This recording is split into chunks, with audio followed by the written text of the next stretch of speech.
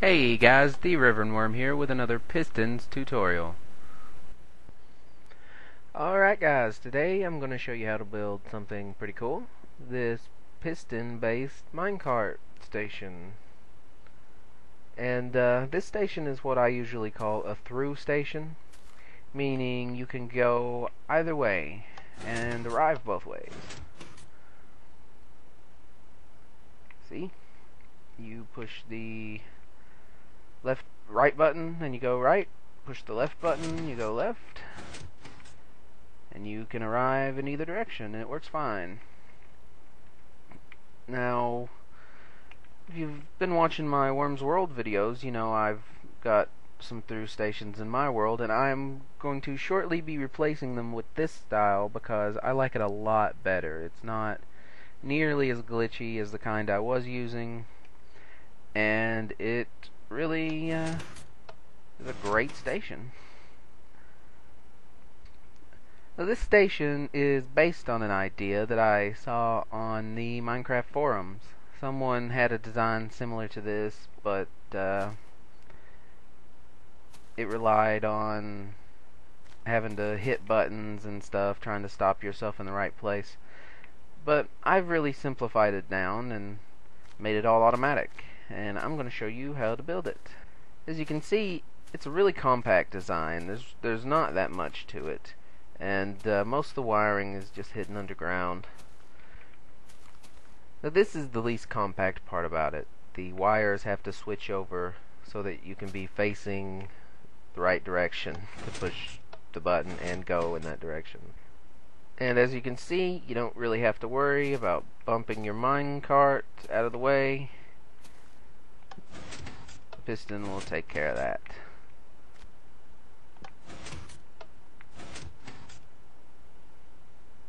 That way it may be a little iffy, but it's still mostly reliable. Now, the main trick to this is that sticky pistons can actually pull rails from the side and push them. So you have a piston here that pulls your rail out of the way, and you have another piston under here which moves the back plate up, allowing the powered rail to send you on your way. And as you can see, the powered rail is also powered by the push of the button. Now, I've dug away the dirt here so you can see. Each side, each set of two pistons, has their own reversible signal generator. This one, I just removed some of the blocks here. The functionality is still the same. You could actually remove all 4 of the blocks in the corners and replace them with redstone just fine. As you can see, this piston is inverted so that it's extended normally. When the signal comes through, it retracts, and then this one extends, moving the back plate up out of the ground. One of the hardest things to get to work is actually the powered rail. It's a little tricky. Not only is there the signal coming off the back of each of these buttons, going to each side's reversible signal generator, there is also a line of redstone underneath both buttons, sending another signal down underground to the powered rail here. Now I'm going to build one of these step by step so that you can follow along, and hopefully that'll help you build it correctly. Okay, the first thing I'm going to need is actually some wood to place my buttons on. Doesn't matter what you place it on, whatever you want. But I like making my stations out of wood. So, 2 buttons spaced apart like so. Now you just want to dig down. I'll use my shovel. Underneath it, place redstone wire across the middle, and come to the back, and also place your redstone coming out the back. Now here you're going to want this signal to go around and control this side, and this signal to go around and control the other side. It's not that hard to do, just takes a little maneuvering.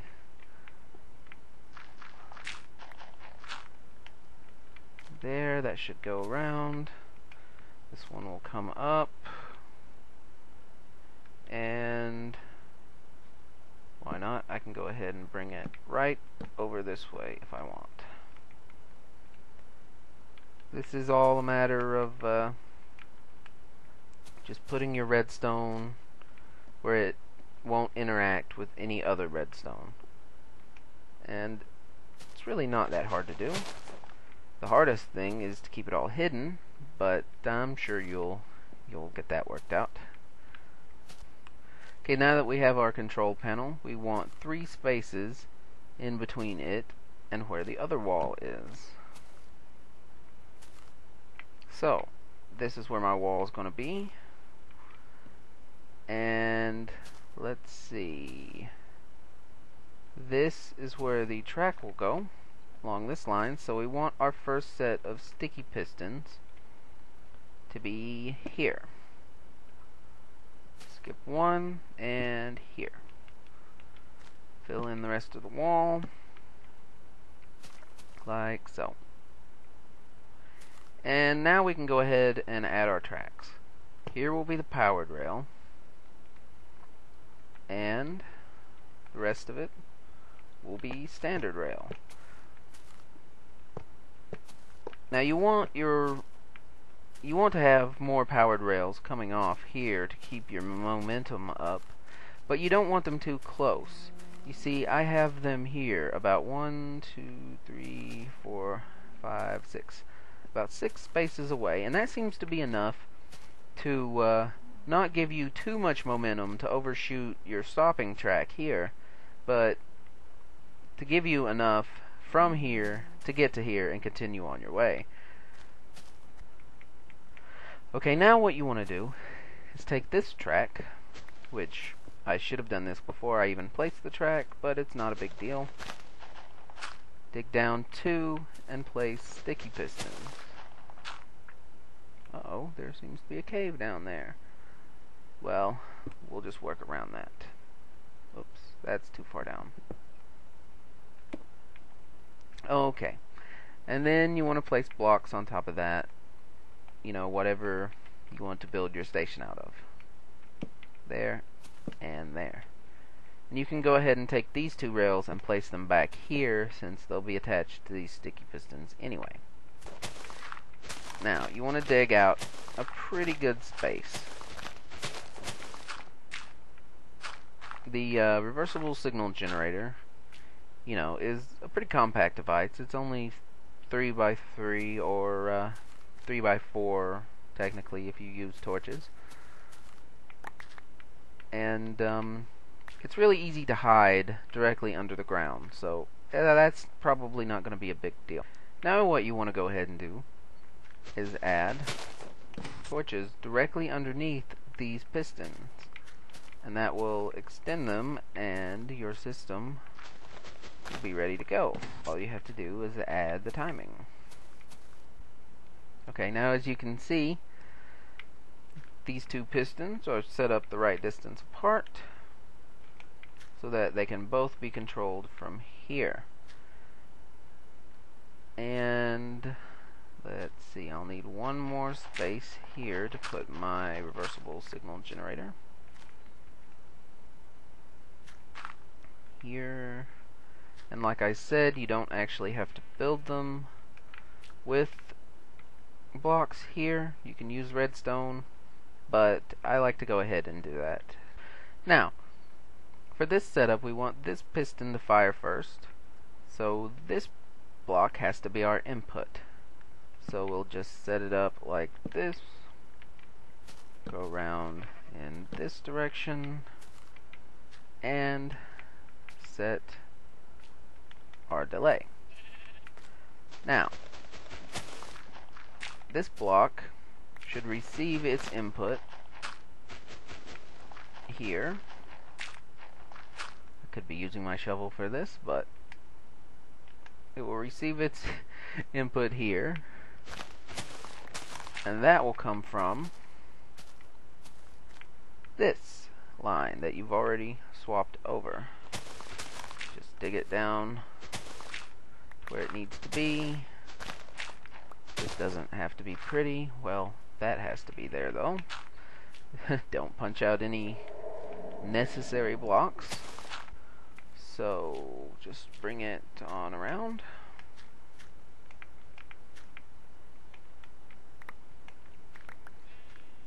And there. Now it's set up right. If I were to press that button, it should fire my pistons on this side in the proper order. Let's give that a test. It does nothing. Okay guys, one thing to always make sure of is that your signal is actually reaching the place you want it to go to. So be sure to use those repeaters.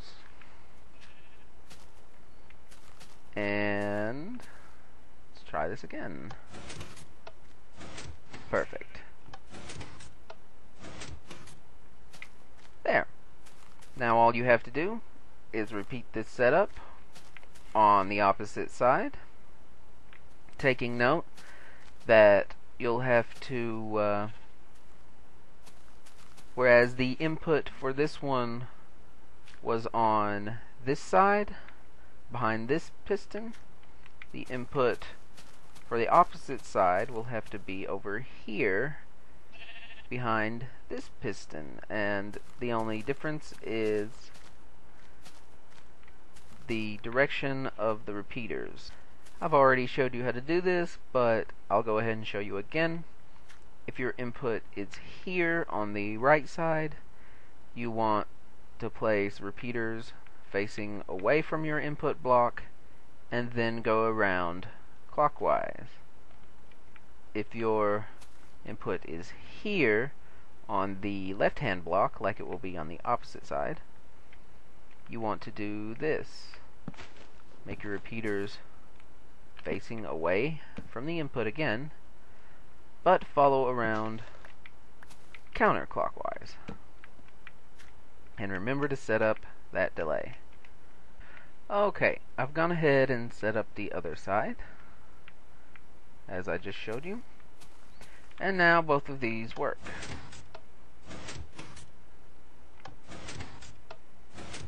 Great. So now what we need to work on is getting this signal to power this block. And that's a little weird to do because being so close to all these pistons, there's bound to be some strange interaction. So you kind of have to just work at it a little bit.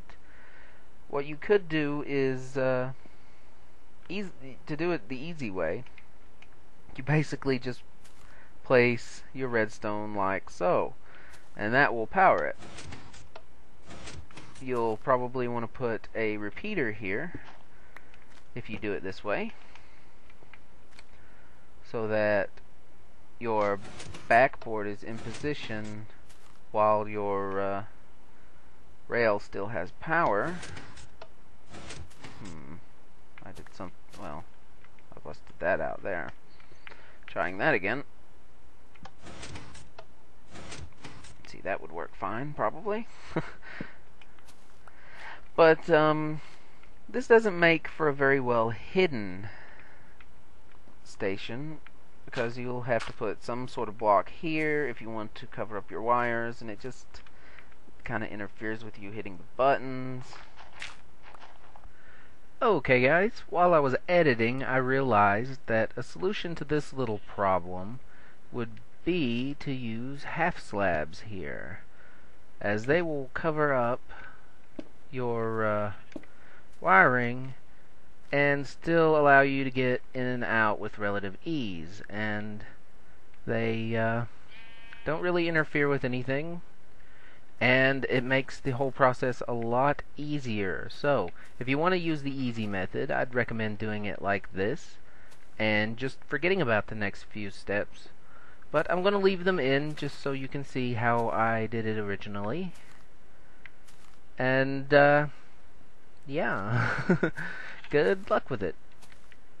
To do it the way I've done it on the example station, you kind of have to make a mess. You've got a tunnel underneath, adding torches as you need to.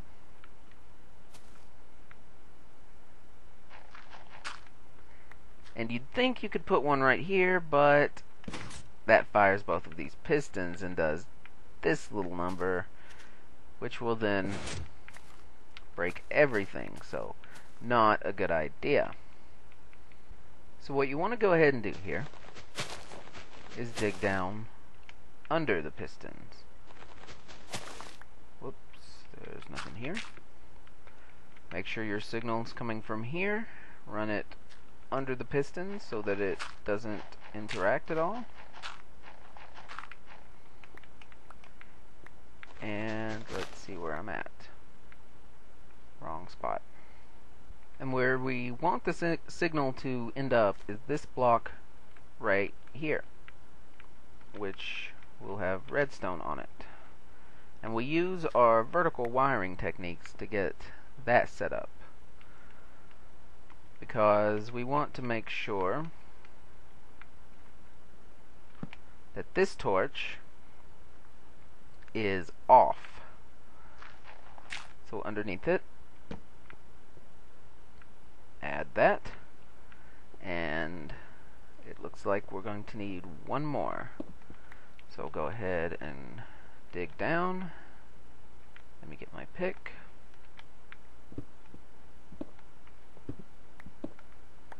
Under here.